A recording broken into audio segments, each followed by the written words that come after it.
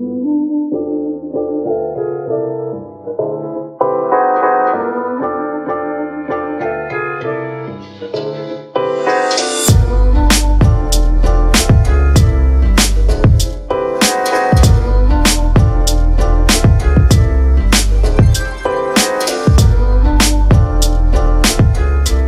is a fallen silver birch. There's lots of moss on it. You can see it's pretty much dead, and every so often growing on it you'll see a few of these bracket fungus or fungi.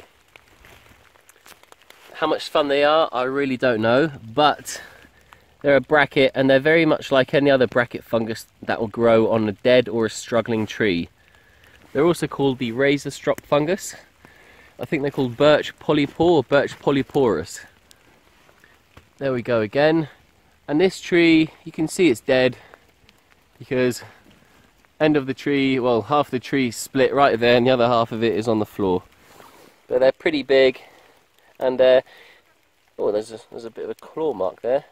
But no, we're not looking for these. There's your sweet chestnut.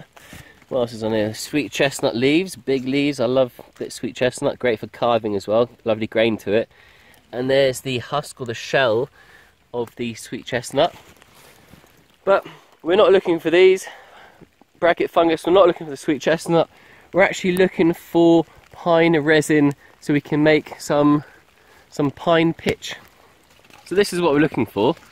We're looking for the resin which is just oozing out of the tree. It could be oozing out of a wound in the tree, for example, but this is very thin. It's very thin. What we're looking for is big lumps we can pretty much break off, or using an old knife which I have in my pocket, we scrape some off, collect it up, put it on a bit of bark as our container or something to hold it on, and then take it back home and then process it. So I've just spotted what I think is quite a lot of resin oozing out of a pine tree. Right over there. See that white on the trunk? That there. I'm going to go over and have a look. So there's quite a lot on that tree. It's quite high up and quite hard to get to, so we're gonna leave it and go somewhere else. I need something like a tray. I need to put the resin onto something, so I think I'll use that. Well, it's a rainy day here in England, but I think I found what I need. I'm using an old knife, and this is what we're after. So this is a pine tree, and there's resin coming out of the bottom of the pine tree. It's quite cold weather, so the resin's quite solidified. If it was hot weather, it would be very runny, very sticky. So using my old knife, I'm going to place my collection board down here, and just using my knife, just scrape off bits of resin onto my board.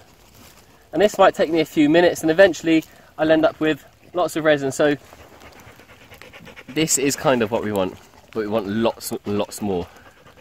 So I'll crack on and show you guys what I've collected in a minute.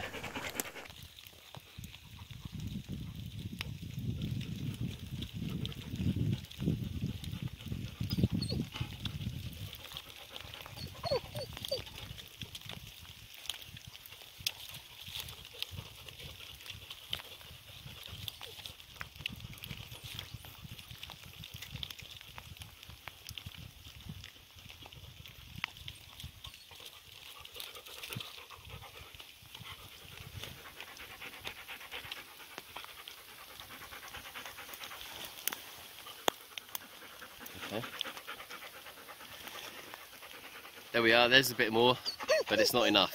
We need to get even more. So by now you've realised that this video wasn't all filmed in one day. This is what I've got so far. I'm going to keep looking, but this is only 50% of what we need. So remember, we're making pine pitch. What is pine pitch? It's like an adhesive, it's like a glue. It's great for craft projects and so on. This is only 50% of what we need. The other 50% is made up of 25% dry fibrous material. It could be rabbit droppings or something like that, and then the other 25% is powdered charcoal. So by the time I found lots of this, we'll hopefully be back at my camp. We'll have maybe some rabbit droppings I'll have found as well, and also some powdered charcoal, and then we'll then melt them all, mix them together, take out any big lumps, and then there you go. That'll be our Caveman glue. How to use it? Well, I'm going to show you guys a little bit later on. I do have a shorter video of how to make pine pitch. If you're interested, check out the link below. I've come across an area in this woodland where they've been cutting lots of trees down, and look at that, that would make an absolutely lovely table. If only I was able to get that back to the car, I'd put 3 legs on it, and wow, that would be an amazing coffee table. Well, it's another day. I'm just making my way to my woodland camp, and as I was walking through the woodland, I thought I need some rabbit droppings to make this pine pitch. So what I did was, I've left the woodland and I've come to this field, and as you can imagine, where there are fields right on the edge, normally where you'd find rabbit droppings, so I was walking along and then I found a rabbit dropping, and where there's one, there's bound to be more, so I'll have to just keep walking along and having a look.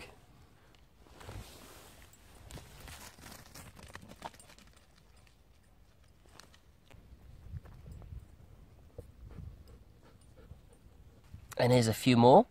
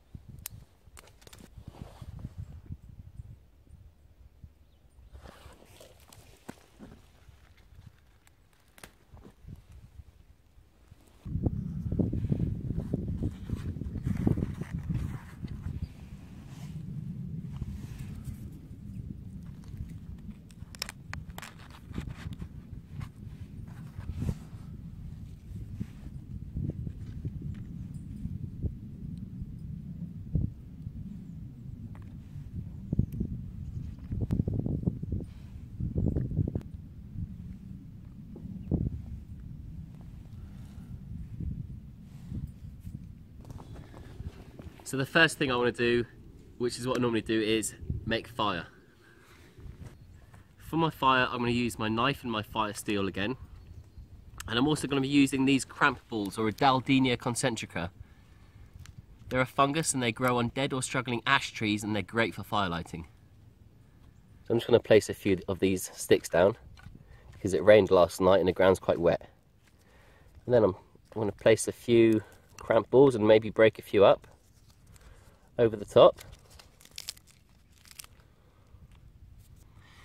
So there's a couple of ways of doing this. I could either strike this several times and risk knocking it over, or I could pin one down and strike it, put my knife away,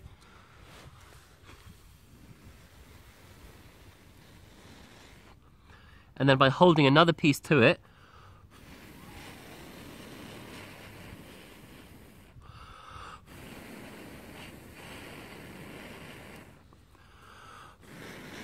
it will then quite easily spread.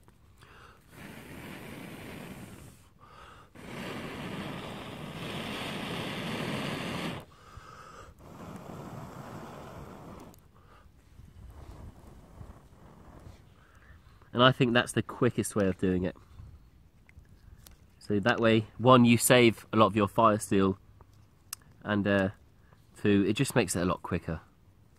So there we are, look at it smoking now. Nice and hot on the inside there. In fact, that could do with a bit more. And all you have to do is just touch these very briefly, and they start smouldering. An absolutely great tinder. So now that the cramp ball is smouldering, I'm going to place some dried grass over the top.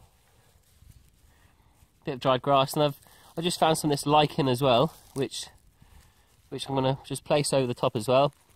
And it's almost like an upside down tinder bundle. Now if I blow from the back, hopefully within a few seconds, we'll see a flame.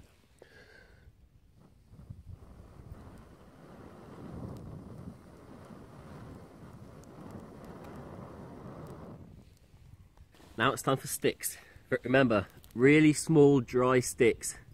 What we're looking for is pencil leads. Super dry. Place a few of these over the top. I'm always thinking about the wind. So the wind's coming from this direction. If I place my sticks downwind, it means the wind will blow the flame into the sticks. Well, I didn't use all of my cramp ball, so that I can use again.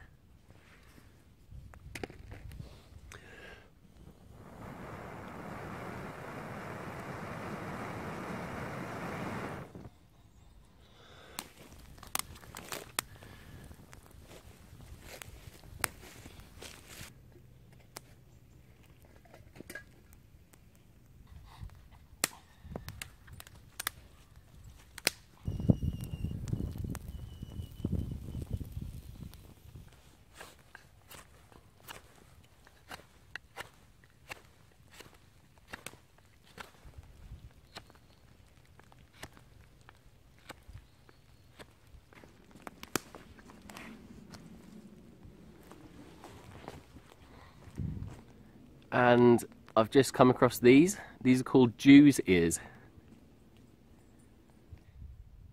We only need a small fire for melting this resin. In the meantime, while that's going, I'm going to show you what I've brought with me.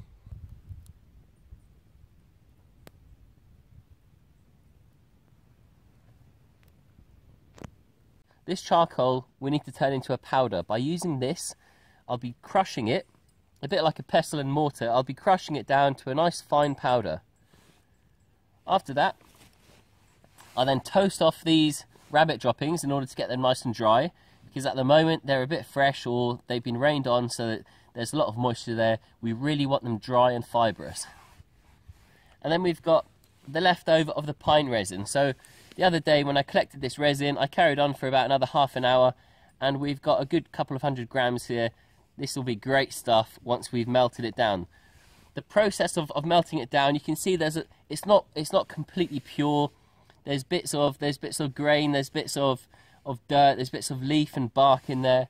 The way we purify it is by using this. So this is what I've previously made. I've made holes in the bottom of this can, and this will act as a sieve. So this will purify our resin, getting rid of all the impurities and ending up with a nice bit of pure resin. The way we do it is we're going to put all this resin into this can, then we're going to put the can on the fire, like so.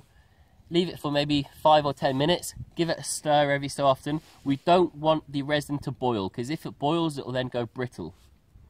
Once it's melted, we're then going to place this sieve over this can, pour our resin into it. This we won't need anymore. Once that's finished, all the impurities will be in there. We don't need that anymore. We'll then end up with lovely pure resin, which we'll then add our powdered droppings to, and our powdered charcoal to. We'll then mix it, and that'll end up being our pine pitch.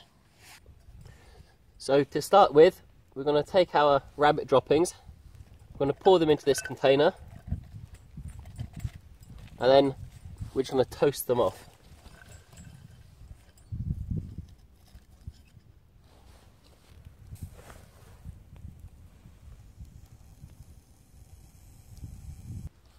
While those are toasting off, I'm going to take the charcoal, and I'm going to take this, and I'm going to start to crush it down into a powder.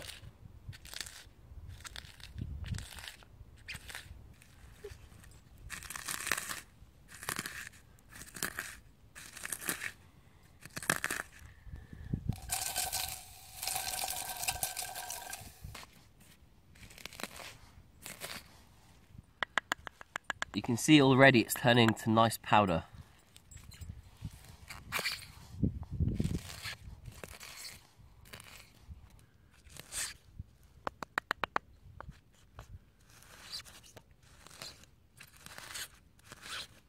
We'll just check on these droppings again.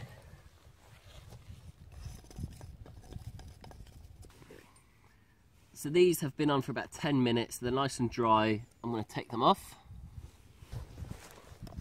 So I'm just crushing all of these dried rabbit droppings down into a nice fibrous powder. And then I'm going to add the charcoal. Get that all mixed and crush it all again. Give it all a good crush. We really want all this to go down to a nice powder. What we don't want to end up with is a very lumpy mixture of resin and droppings and charcoal. We want it to be as smooth as possible.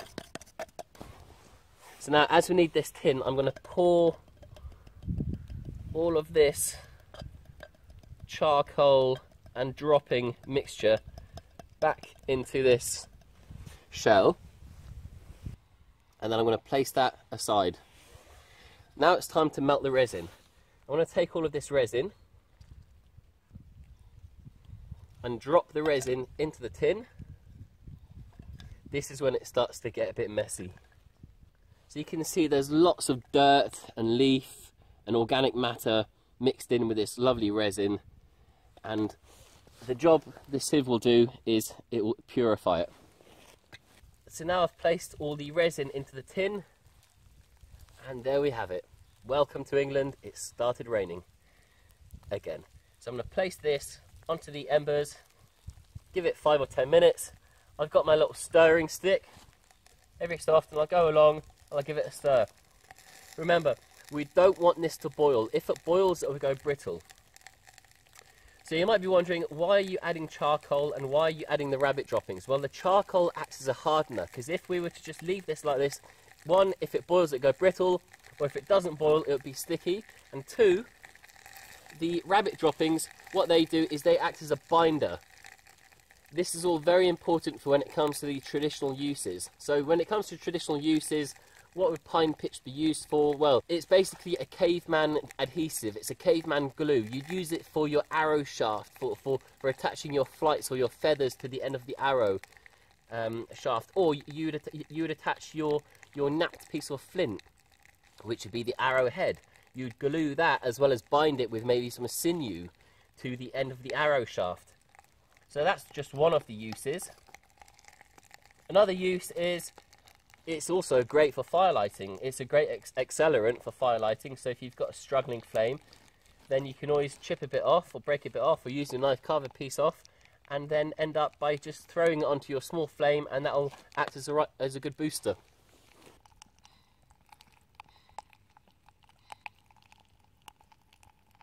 Another traditional use for pine pitch would be, for example, sealing containers. So you can make containers out of bark, and this you could use to seal it, which would then allow you to carry maybe liquid or water. One other use for this pine pitch would be to make a caveman flashlight or a caveman torch. Basically, a giant lantern, lots of this, and it would just burn for a long time. So you can see it's all melted, almost. And then shortly we'll be pouring it into the sieve. There's a good way of doing a quality test at the end, which is when it's cooled to room temperature, you want to see if you can get your fingernail into it and make a dent. If you can't, it's probably going to be too brittle. Another test is once it's cooled, you can then hit it with a rock. If it breaks or shatters or cracks, it's too brittle.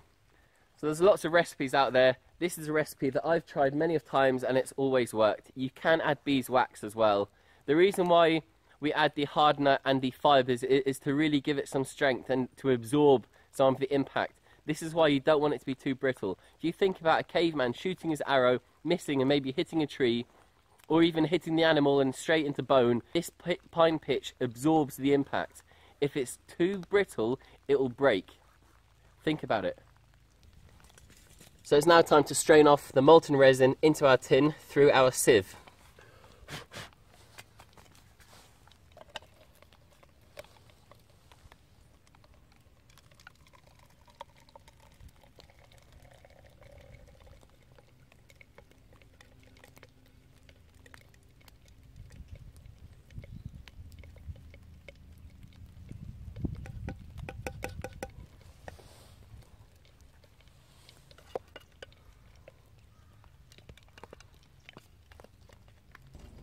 And as you can see, there isn't much residue left over, but what there is all quite large, big bits of organic matter that we don't want in our mix. And there we have it, there's quite a lot in there. It's now time to add our final ingredient, which is our binder and hardener all mixed into one. So I'm just going to tip that all in. and that quantity was roughly the same volume as resin. And then using a clean stick for stirring, give that a good stir, and it will start to solidify and foam up.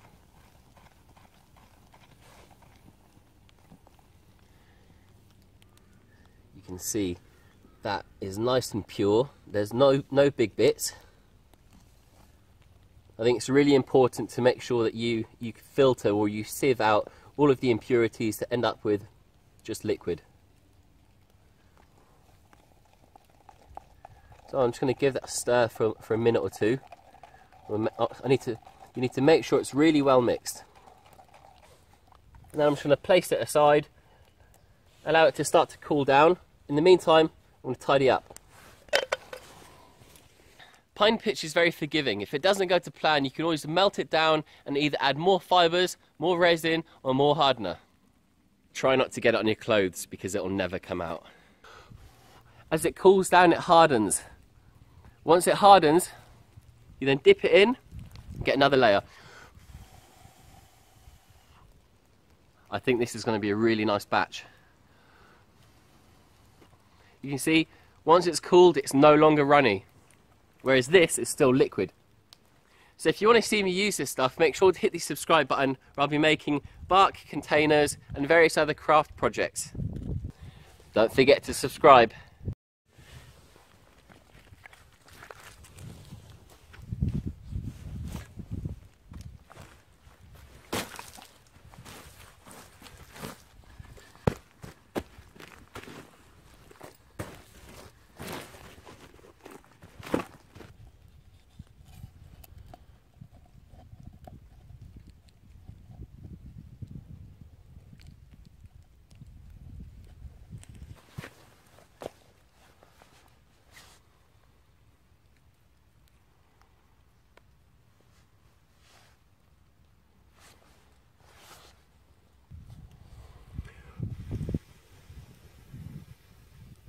So thanks for watching the video. This is the final product. There we are, there we have it. It's our pine pitch, made using pine resin, charcoal and rabbit droppings. If you want to see me use this, make sure you subscribe, and I'll be back soon, one day, I'm not sure when, but it'll definitely be another irregular upload, and maybe together we can make a project, a craft project, using some of this. And it's just started snowing. Have a look. Well guys, thanks for watching. If you guys want to hit the subscribe button, I really appreciate it. Until then, I'm outie. See ya.